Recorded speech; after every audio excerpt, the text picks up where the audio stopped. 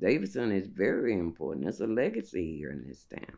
And I think that the kids that's growing up now should know what we went through in order to have a school. We didn't know how much we were missing until we probably went to college, because I think we were sheltered in a small town. It was just, the only way that we knew.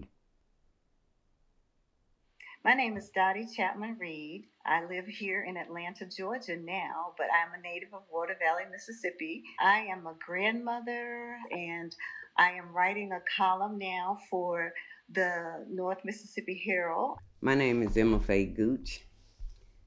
I was born and raised in Water Valley, Mississippi. I'm a mother. I'm a grandmother.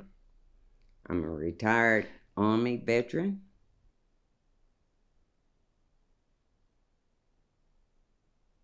We had to walk to school. It wasn't a long walk. That was the shortest part of our walk, to switch over from the black neighborhood through the white neighborhood back into the black neighborhood again. We didn't have backpacks or anything like that. And you have an arm load of books and you're walking over to Davidson Elementary School. We don't know really if our books were always up to par or not.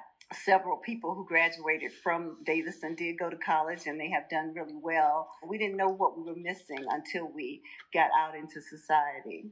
We saw how hard the teachers worked and what they did to prepare us every day, because they poured so much into our lives that we might not have appreciated at the time, but now we're reaping the benefits of their sacrifices and their toil.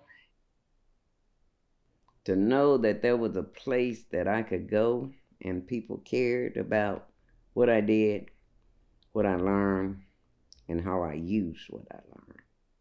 That's what Davidson was to me. And we had pride in that school.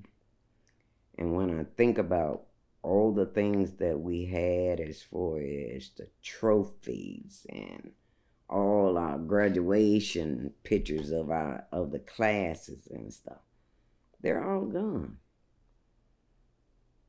It makes me sad because there are other facilities that have just been literally torn down. There's nothing left to show that we even existed as a school. The school was segregated. That was our legacy. That was what we did when we were growing up. And we always came out on top. Just as simple as that. We had the best. We had the best coaches. We had the best teachers. We loved our schools. And we loved our administrators, our teachers, and, they were hard on us sometimes, but they were there trying to make for a better world, make us stronger. I'm still in awe of how we made it through. Regardless of all the downfalls, all the lack of school books, we still made it. And that regardless of who you are, and regardless of what your circumstances are, you can make it in this world.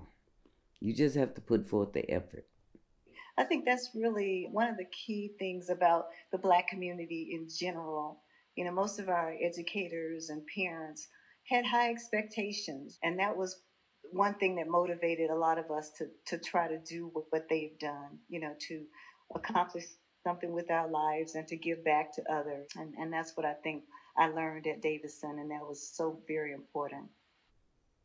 And I think that's the legacy that they could look back and see, that people right now, today, can't even imagine a segregated school.